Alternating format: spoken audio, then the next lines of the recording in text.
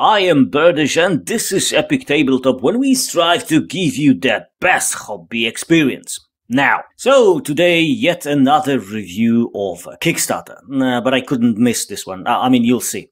Anyway, I can promise you that next time we'll see each other, there will be no reviews. We will see each other at the field of battle. I mean, there will be a battle report. Okay, about this review, I'm giving it rather a broad context. I mean, I hope that you do want to listen to it, but if you don't, there are timestamps, so you can go straight ahead to the, review part of the review, when I show some miniatures and compare them to other producers. Please remember to subscribe if you like what you see and hear. This helps greatly. Also commenting and liking just do wonders for YouTube algorithm. So now, without further ado, I invite you to the world of Exiles who strike back. This journey of mine started slightly different than usually. I was in the middle of creating a review for the Kickstarter Dividet Impera when Harald from Stillwar asked me if I want to do some more reviewing and mini printing. Naturally, I was interested, so he showed me what project was in question, and straight away I became even more interested. First of all, it was to be done for a company called Axia Tales of the Old World. A telling name. Straight away I have recognized it. I do follow them on MMF and I am a fan of their minis. Secondly, the name of the Kickstarter is The Exiles Strike Back. And it has a strong vibe of Mordheim. This is a name I haven't heard in a long time. Well, not true. I keep hearing it all the time, and it seems to me that this old GW game is gaining popularity as of late.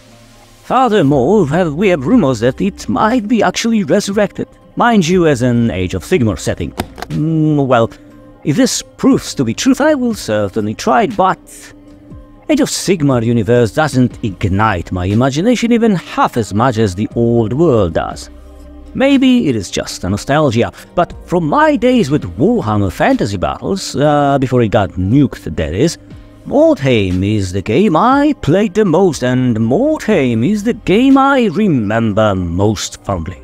Some people call it the best GW game, and some the best game, period.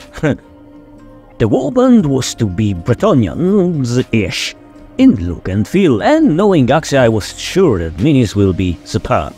This was confirmed fast when I saw some pictures, and that even more when I received 3D files from Giuseppe of Axia.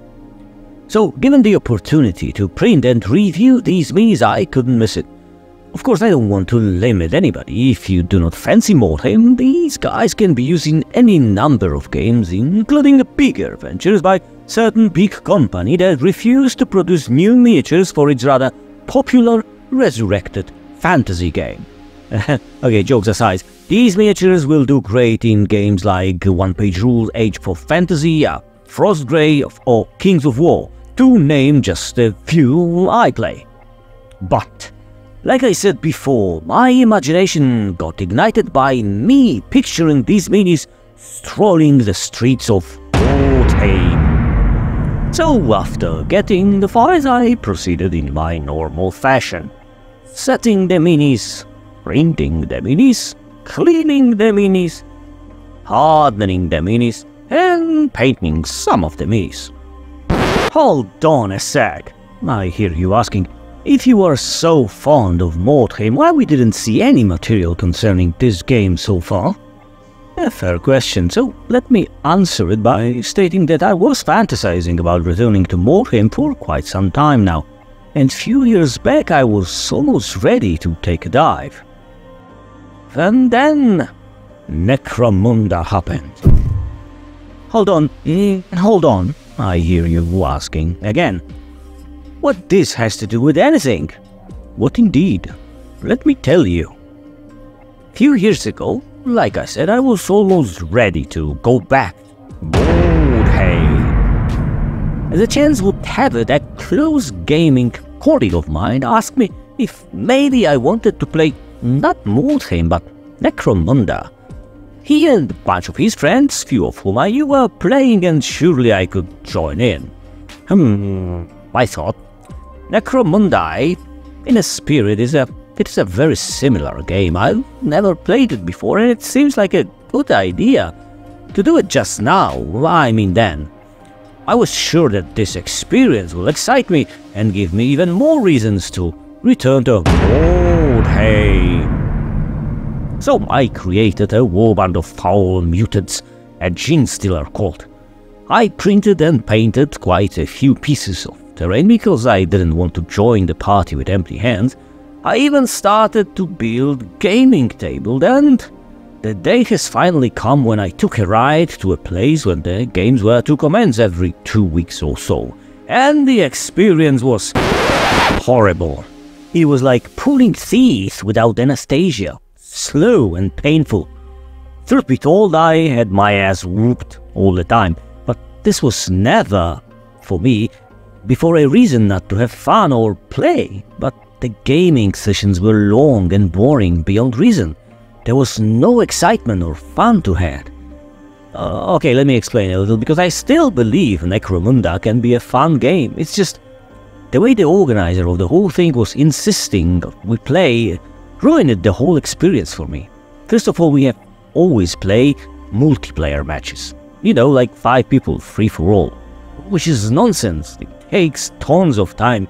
It is immensely boring because you wait for your turn for so long. Secondly, the table we played on was 2D, like a dungeon. Cool looking, but really not using all the 3D playability that Necromunda can offer. And furthermore, my scaffolding platforms and other bits of terrain were not really welcome. An insult. Well, after 5 or 6 games, I said, it has been fun. I lied, but I'm out. Since then, I haven't touched the Necromunda stuff. What's even funnier, mentioned good colleague of mine got me into the game, quit as well, and even sold his Necromunda stuff not to be tempted again. Okay, so what's with that Necromunda stuff, right? I mean, where is Mordheim in all of this? Well, after this experience I got spooked. What if my Mordheim memories are just a lie? What if what I feel is just a nostalgia and the game itself is not even half as good as I remember? What if I try to play Mordheim and the magic will be completely gone? Do I really want to do that? This has stopped me in for good, and Mordheim didn't happen. Back then, I mean. It has been a few years ago already. I'm actually quite ready to play Mordheim again. At least to give it a try. Will I? Well, that remains to be seen, but to even consider playing, I need to have a table and some warbands. As a matter of fact, I actually have a table. Oh, it has been made, not by me, long time ago, but it still looks more than decent. I mean, the wallpaper used for cobblestone, it's not great, but the rest looks quite good. With some restoration effort, it can look fantastic actually. But that is just a table. Mordheim without suitable terrain makes no sense for me. All the terrain that I once had is gone. It was even older than this table, very amateurish in how it was made, and I would not want to use it anyway. So I need heaps of 3D interesting terrain and a warband, 1 or 2, and here finally we get to Bretonian-ish. Warband from Axia, of the Exiles who strike back at Mordheim, at least in my mind. Giuseppe from Axia Tales of the Old World granted me access to initial Kickstarter 12 miniatures.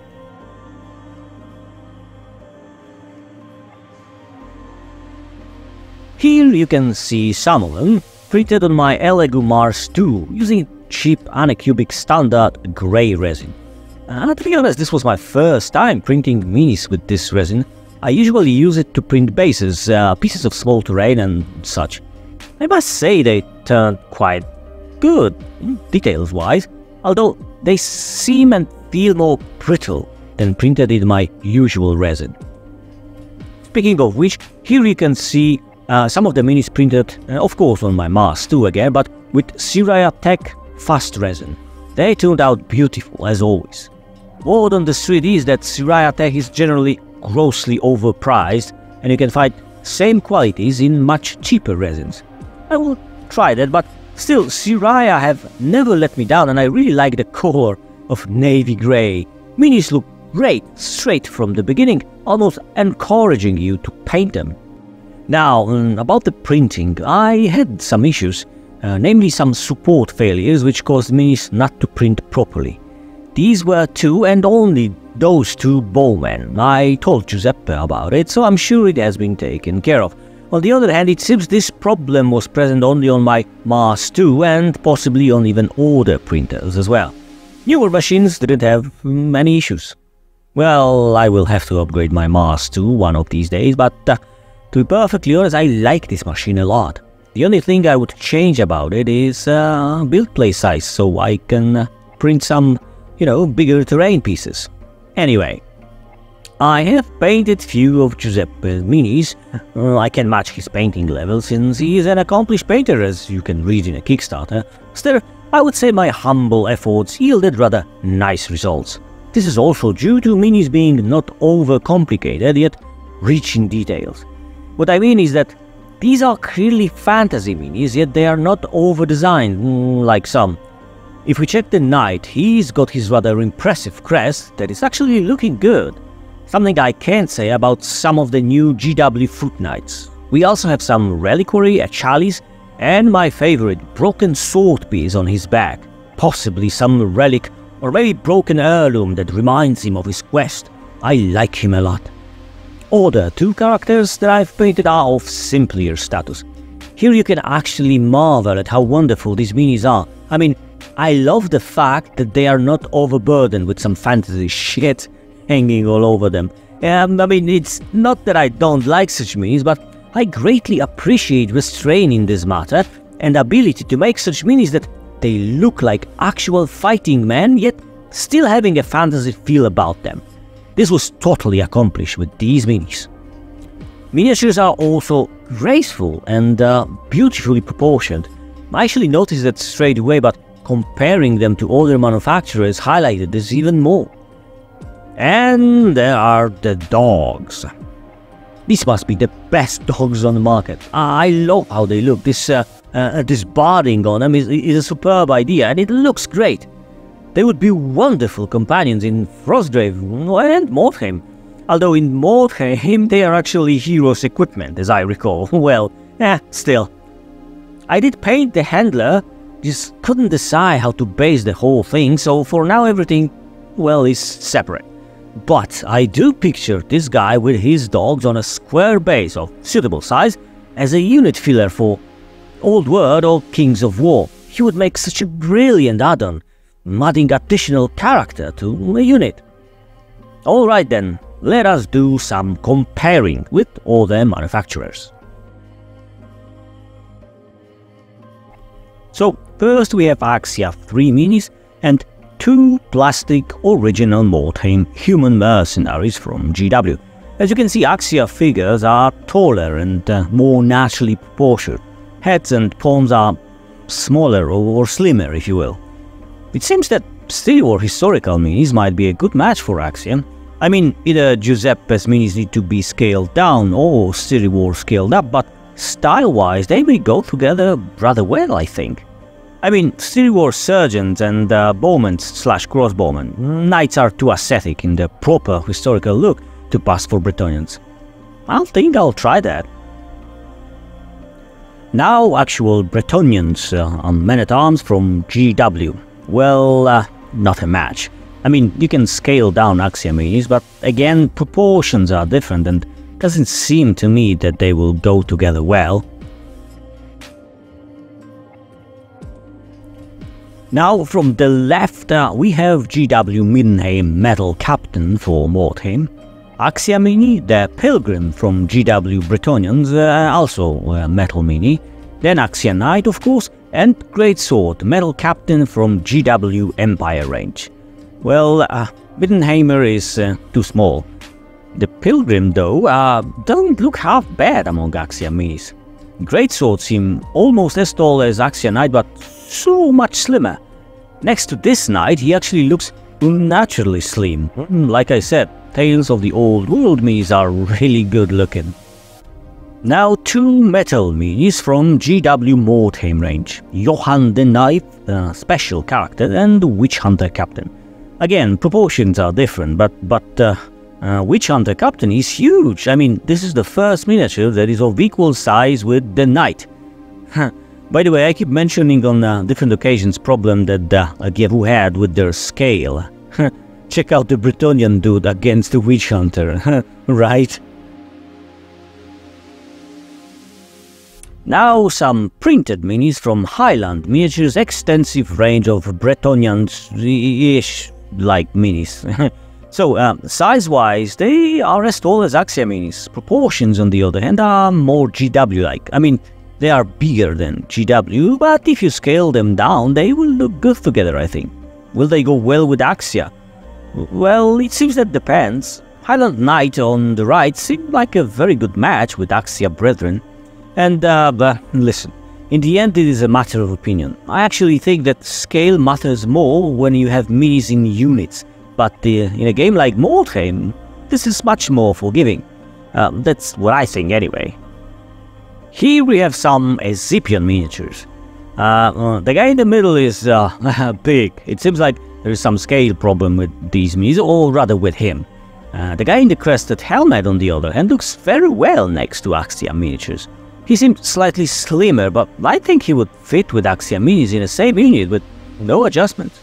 Furthermore, in terms of style, they seem to match rather well also. The third guy is from Reinhardt, Exiles range as well. You could see those guys in my Shadow of the Horned Rat battle report. This range is a Warhammer baseline for me. If I want to have something printed fit with my GW minis, I'm using these Exiles minis as a template of sorts, scaling down or up other minis to match the size with them. All in all, I think Exiles minis can complement Axia range rather well. To sum up, these are beautiful miniatures, skillfully designed with beautiful proportions and cool details. Have a look at the Kickstarter, which is still going at the time of publishing this material. Several additional miniatures have been unlocked, which makes the whole Kickstarter even more attractive. There is a great sorceress with a bit of a wild look, which suits me just fine, an awesome guy with a pig. As an extra, you can order this gentleman for a few euros as super miniature for a leader or whole gang.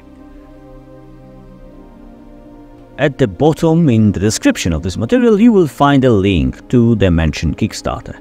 And with this optimistic note I say goodbye to you. Cheers, until next time.